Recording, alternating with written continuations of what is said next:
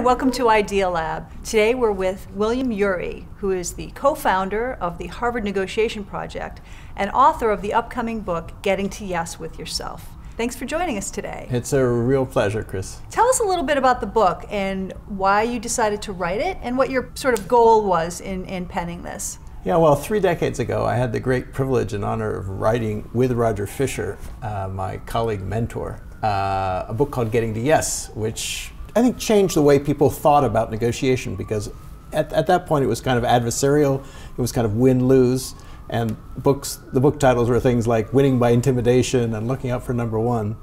And Getting to Yes suggested no, there's a better way to negotiate, which is a way in which we can look for mutual gains, in which we can get to a so-called win-win.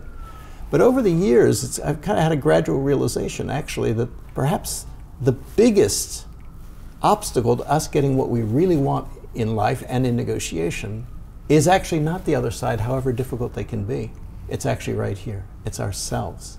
What was your aha moment when you realized that that was sort of the biggest roadblock in a lot of negotiation, is the person on this side of the table? Well, I got involved in some very serious kind of even international negotiations. I was involved, for example, as a third party in the country of Venezuela between the political opposition and the then president, Hugo Chavez. At midnight, we're ushered in to see the president. I expect to find him all alone. He's got his entire cabinet arrayed behind him. He says, "Here, take a seat and tell me, what do you think of the situation here? How do you think it's going?" And I said, "Well, Mr. President, I've been talking to your ministers here. I've been talking to the opposition. I think you're making some progress."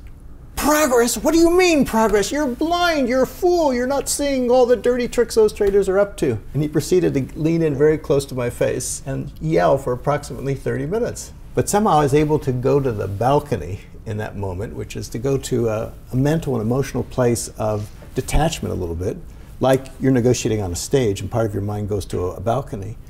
And I was able to ask myself the question, wait a minute, is it going to really be in my interest to get into an argument with the president of Venezuela? Is that really going to advance my interests? And so I was able just to kind of like bite my tongue and just listen, really truly listen to him. And sure enough, after 30 minutes, a guy who could go on for 8 hours if he needed, you know, there was no reaction, so I saw his shoulders sink, and in a kind of weary tone of voice, he said to me, "So Ury, what should we do?"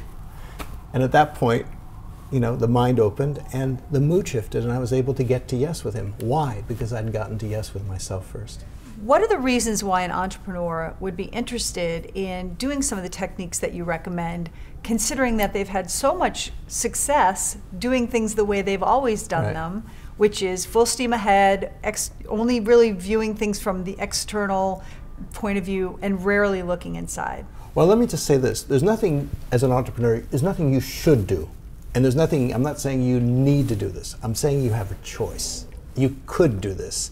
And if you do this, it will help you in the next step, because you know the skills that brought you to this stage, you may need a different set of skills to go to the next stage of growing a very large company, governing a large company, going to an exit strategy, going to the board, and what's going to allow you to grow this thing beyond the startup phase. And for that, the inner skills, the getting to yes with yourself, is an essential prerequisite to being able to get to yes with others in your life. The motto in negotiation is if you want to go fast, sometimes you have to go slow.